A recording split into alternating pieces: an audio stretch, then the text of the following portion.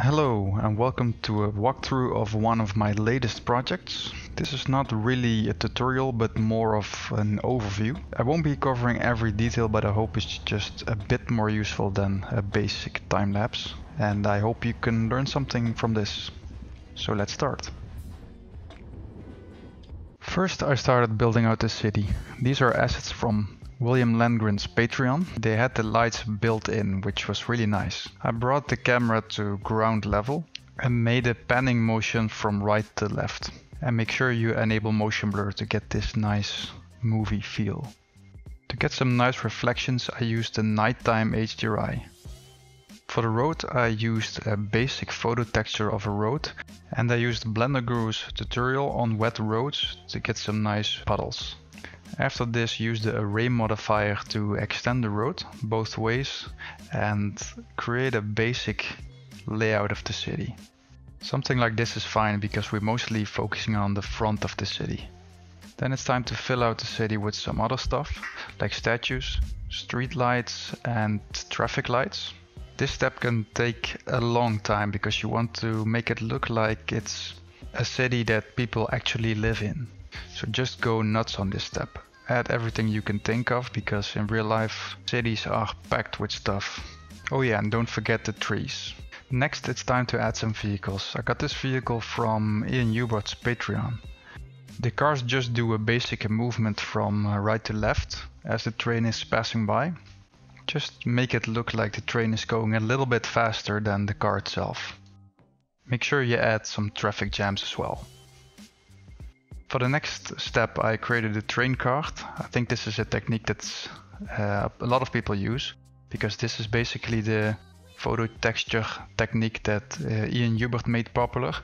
I used this to create the train card.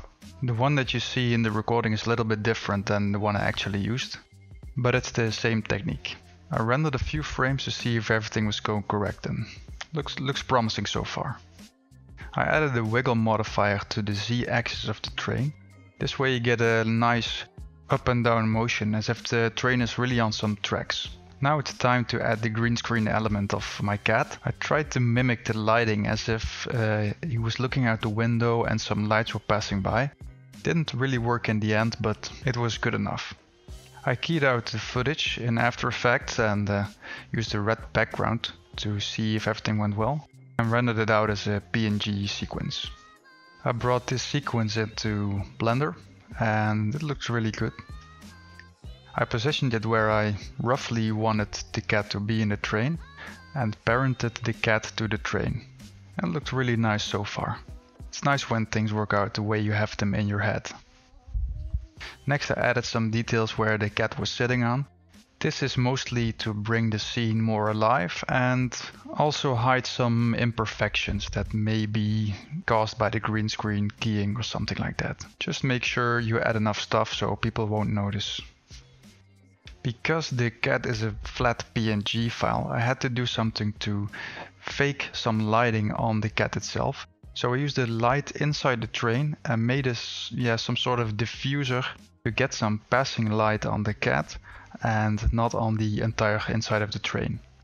At this point I was mostly done. I just started adding a little bit more details and finally rendered out the train animation, which took a lot of time.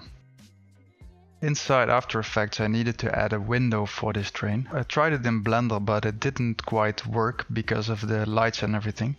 So I tracked the footage and just added a simple grungy image as a window. It looked good enough, so I also faked some reflections using a duplicate of the original and just masked it out and parented it to the window as well.